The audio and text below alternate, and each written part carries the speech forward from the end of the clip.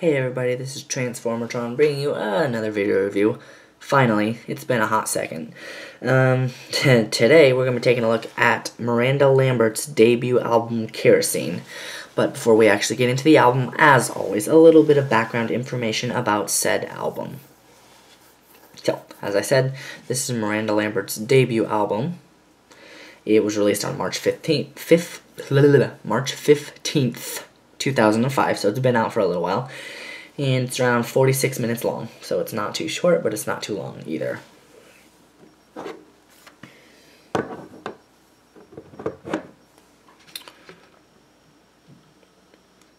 So, this album spawned 4 singles. The first one was Me and Charlie Talkin', which is track 7. Bring Me Down was the second one, which is track 6. Kerosene, which was a major hit, was the first song on the album and the title of said album. And New Strings, which is track 4, was the fourth and final single from this album. And she helped write all but one of these songs. And the one song she didn't help write was track 5, which is I Can't Be Bothered. So, yeah, I'm sure y'all already know who Miranda Lambert is, or at least a little bit. Yeah, she's pretty twangy, usually, which I'm fine with because I don't care. I'm fine with it. Anyways, so, I'm going to take a look at the album artwork and stuff. The front, I do like it. She's very, very young here. Obviously, it was in 2005. I don't know how old she was here, but she's very young.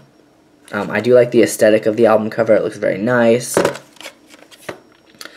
Miranda Lambert, Kerosene. Okay, also, fun fact about me. It's really stupid. I don't know why, but 85% of the time when I say Miranda Lambert, I like put an accent on it. Like I'll say Miranda Lambert. I don't know why. I just do it. Like, I do it on purpose, but I don't know why I do it. I just 85% of the time I say her name, I say it with an accent. I don't know. The back artwork is nice. I like how this is like a piece of, like, torn out, I don't know, notebook paper or sketch paper. It's pretty cool. Miranda Lambert.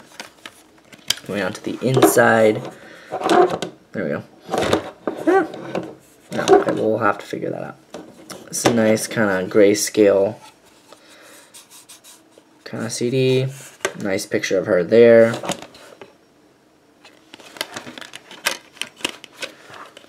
Nice picture of her there.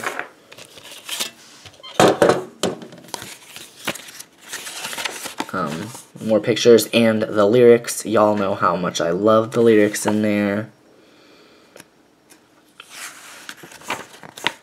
Another picture. Another picture. Open the light. There we go. Oh, she's very, very young here. And thank yous. Yeah. So that's pretty much it for the inside of the album. It's very nice. You can. I don't know if I want to say you can tell it's kind of older. I don't know. But I do like the design of it and everything. Anyway, so, for my top 3 songs on this album, my favorite song on this album is, track 9, which is Love Is Looking For You. I really like this song because of the instrumentals and the lyrics. The lyrics are very, very good. Like, let me see, let me pull out some of the lyrics for you, just so I can give an example. Oh, perfect.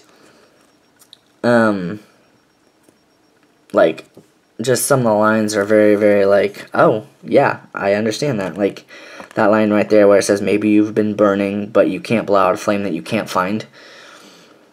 Or the first line is, maybe you're just jaded from some nobody's unforgotten words. Maybe you're just faded a little gray from every time that you've been hurt. And then it says you're looking for your skin that you never did fit in. And I don't know, I just really, really like that. And then it turns, she's like, love is looking for you at the end of the chorus, but then she says, the last line is, the last 3 lines is, I've been looking for you. So yeah. That's part of the reasons why I like that song. My second favorite song on the album is track 3, Greyhound Bound for Nowhere. And in this song, she's basically saying that she was in love with this guy, and he was in love with her, but another lady came along, and he didn't love Miranda as much as he loved the other lady, and so she's on a greyhound bound for nowhere because she had to leave. At least that's my interpretation of the song. If you have a better interpretation, please go ahead and let me know what it is in the comments down below. Yeah, but some of the key lines I think in this song, or ones that I really liked, was you stood, and the way you stood staring as you watched me roll away. She loves you and you need me, and there's some things we can't share. And I'm on a greyhound bound for nowhere. And I like that rhymes. That sounds really nice. And the instrumentals on this song are also really, really good. Oh, and then another part of the song that I really, really like is, I believe it's in the second verse. Yeah, it is. The second verse, she says, my heart's analyzing every word you said. Did you take me for a fool, or did you really care? So she's trying to figure out, well, did you actually care for me like you say you did? Or did you just think I was too stupid to, you know, do this? Or whatever. And then, the last line, I thought was interesting, because she says, we're all on a greyhound bound for nowhere. I thought that was kind of interesting. I'm not 100% sure what it means. I kind of want to think she's, like, kind of talking about life. But, I don't know. Again, if you have an idea of what that could be, or like your interpretation of it, whatever, go ahead and leave, or let me know down in the comments. I'd love to hear what you think. Oh, and then my third favorite song on this album is the last song, track 12, Love Your Memory. For me, I take this song as someone like that you used to like date, or you know, whatever, but they're no longer in your life, and so it's still hard, and you just want to love their memory, because actually, like, seeing them or being there with them or looking in their eyes or even missing them would be very, very difficult, and so you just want to kind of like, no, I just want to love your memory tonight and just kind of let it go, I guess.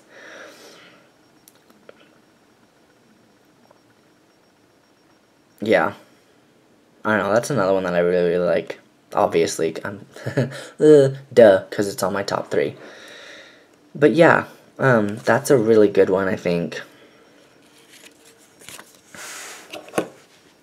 Okay. Now, my least favorite songs. My first least favorite song on this album is track 7, which is Me and Charlie Talking. I'm going to go ahead and pull up some of the lyrics, because I haven't listened to this song in a little while. Okay, so this song, I don't particularly... I think it's mainly the delivery and the instrumentals that I don't like about it. I don't really care about the lyrics. The lyrics are fine. Like, I just don't particularly enjoy the the delivery, not the lyrics. Contradicting myself. What? No, I don't mind the lyrics. I don't like the delivery or the instrumentals as much on this song. I Wanna Die, which is my second least favorite song on this album. That is track 8. I don't particularly enjoy this song. I would probably say because of the delivery as well.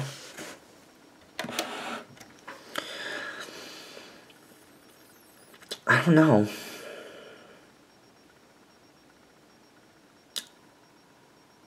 I don't hate this song, but I don't particularly enjoy it. Like, I'll listen to it once in a while, but it's not my least favorite. But, now, my least favorite on this album is Bring Me Down, which is track 6.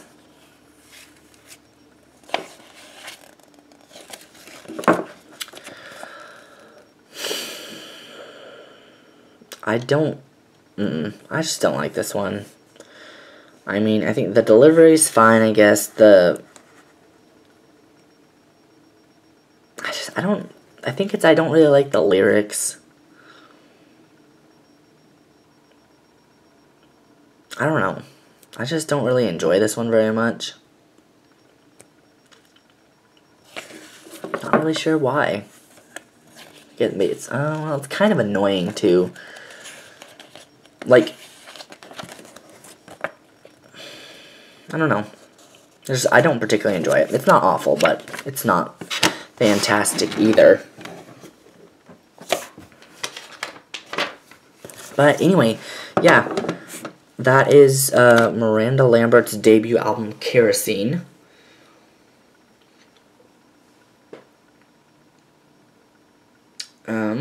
I would give this album out of 10. Let's see.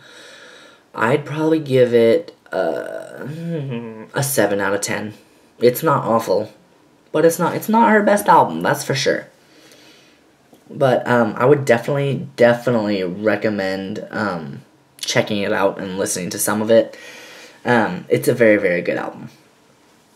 So, I think that about wraps it up for this album review. Just remember that I do now have an Instagram account for this YouTube channel. It's Mixmaster336. So if you want to go check that out, that'd be cool. You might find something you like on there. I don't know. Anyway, but yeah, that's about it for this review. Thanks for watching, and keep an eye out for my next video.